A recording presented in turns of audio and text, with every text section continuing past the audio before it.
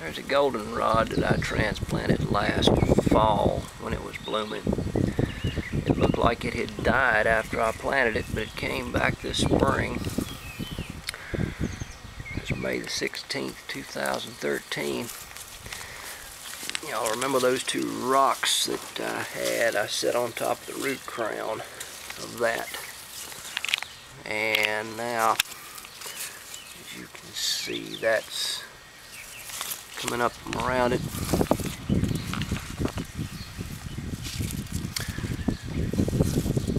Should have some goldenrods blooming here this fall, September or October. Another little deal, white asters. That's the way they look in the spring. I pulled one out of the yard and that's it.